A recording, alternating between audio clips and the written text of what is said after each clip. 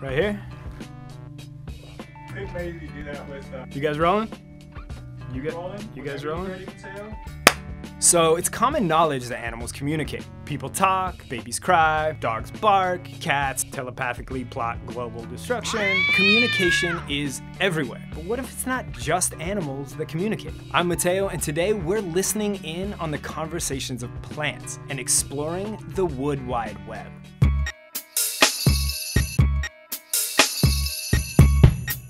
What is the Wood Wide Web? It's a complex network some plants use to talk with one another.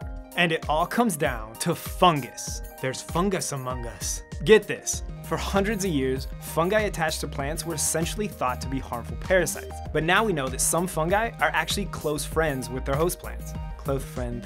These friendly fungi send microscopic tubes into the soil that weave into the cells of plant roots. This combination connects plants underground into a kind of root fungus network, aka the Wood Wide Web. It's a mutually beneficial relationship. The plants pass sugars to the fungi, and the fungi pass nitrogen and phosphorus to the plants. And the web that the fungi formed allows plants to converse and share with each other, like they're all in the same group chat or something. Say what? But aren't plants the silent type? Why would they need to talk to each other? Do plants like to gossip? Do they tell jokes? What do plants sound like?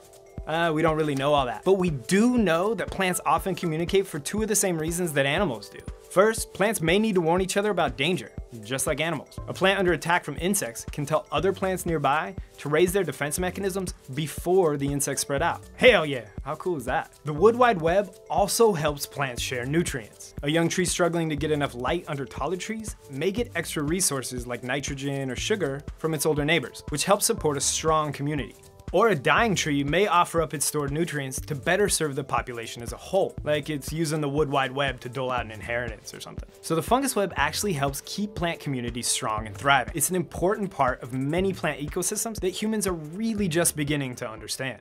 Humans have known for quite some time that plants communicate above ground by releasing hormones. But recent research showing that plants share and talk via the Wood Wide Web is big news, and it raises big questions about plants. Does it mean that jungles and forests are really single massive organisms rather than a collection of individual plants? Do all species get along and talk to one another? What else do plants share? Secrets? Are plants friends with each other? Do plants like spoil Game of Thrones? Are they frenemies? Do plants have consciousness? Man, there's so many questions about plants. We may never know exactly all the answers to these questions, but just think.